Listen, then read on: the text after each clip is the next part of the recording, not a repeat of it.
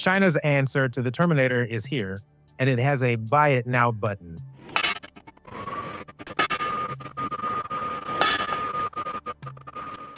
Following months of build-up, the Shenzhen startup engine just officially launched its new full-sized humanoid named the T-800 as a nod to the iconic synthetic human from the movie franchise. It's gearing up for battle, quite literally, as the startup aims to end Unitree's hot streak heading into 2026. As it races toward an initial public offering, Unitree is also busy toughening up its new adult-sized humanoid. Is a matchup inevitable? Engine is scaling production of cyberpunk-inspired humanoid and quadruped robots after securing nearly $140 million in funding earlier this year. The startup, launched in 2023 by the former head of XPeng's humanoid program, is reportedly seeking a billion-dollar valuation as it aims to scale into thousands of units in 2026. Engine markets the T-800 as a full-scale labor replacement solution, claiming it offers performance above most adult workers in both strength and endurance, at about one-third of the cost.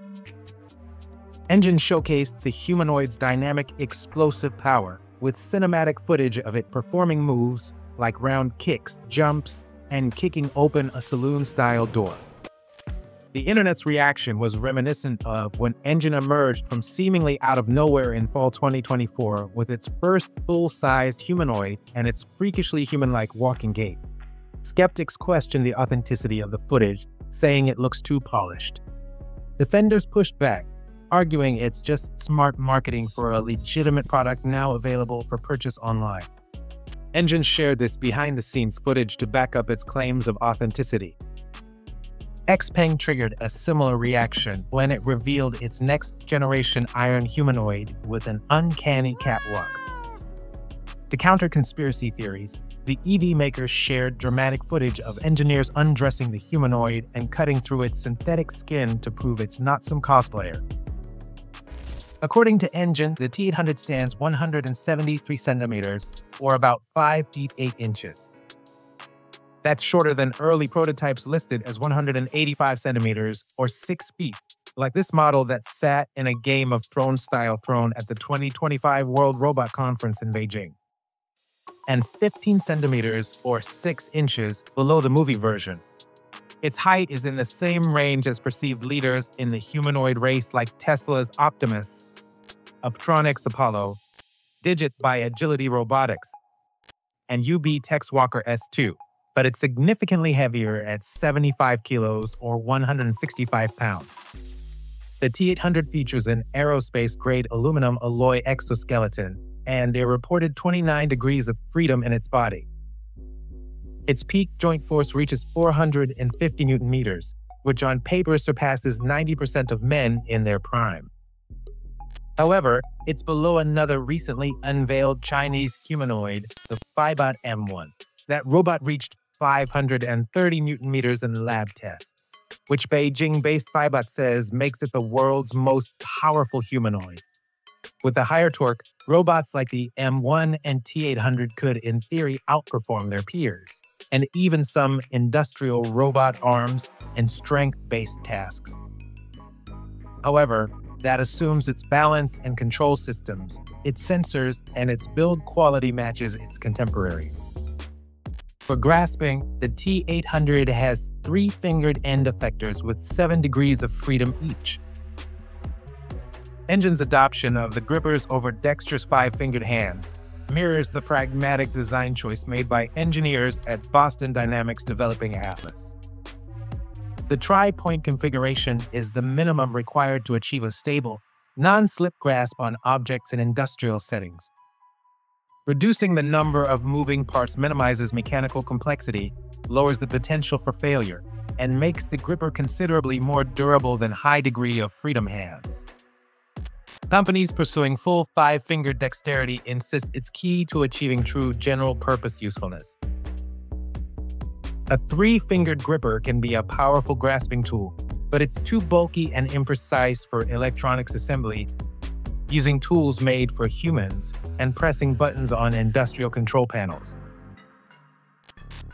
The T-800 is one of the first humanoids to use a solid-state battery, which Engine says powers it for 4 to 5 hours per charge. The battery's design replaces the liquid electrolyte in typical lithium-ion packs, with solid material for better safety, higher energy density, and more charge cycles. The tech is still emerging, but industry analysts expect solid-state batteries to become the norm for humanoids in the future. Humanoids running on solid-state energy, like the T-800 and Xpeng's Iron, are being used as a testing ground for the eventual wider-scale deployment in electric vehicles. The T-800 perceives its surroundings with its 360-degree omnidirectional LiDAR system and Intel RealSense depth cameras. It's trained using Engine's proprietary end-to-end vision language action model, which is the same kind of system that humanoid companies like Figure and 1X Technologies use. The T-800's pricing starts at $25,000 for the base model. Engine requires custom quotations for its other 3 variants, an open-source ecosystem edition for researchers and developers, the Sharpen Pro for higher performance industrial use, and the ultimate version, the Flagship Max. The entry price is comparable to other full-size Chinese humanoids that have hit the market in 2025, like Shenzhen Dobit's Atom, Limix Dynamics' Oli, and the H2 by Unitree Robotics. The higher-end configurations are equipped with NVIDIA Jetson Thor chips that deliver up to 2,000 TOPS of onboard AI compute. According to Chinese state media, Engine has entered a procurement plan with Duolin Technology to deploy at least 2,000 humanoids over 3 years in scenarios like policing, traffic safety, security patrols, and new retail. Engine is preparing its T-800 humanoid for its inaugural Mecha King robot boxing event scheduled for late December 2025 in Shenzhen. A matchup with Unitree's new full-sized H2 humanoid appears inevitable.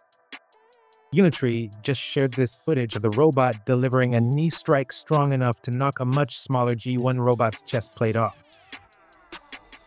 The robot is also shown sharpening its kickboxing skills with a humanoid and a person its own size. There's growing interest in robots in the ring, with UFC and Unitree teasing a collaboration after the Hangzhou-based Robotics leader held its first humanoid kickboxing tournament earlier in 2025. The company is preparing for another blockbuster coming year, but there's no shortage of competitors seeking to slow their momentum. For more on Unitree's H2 and other humanoids to watch out for heading in 2026, check the related video.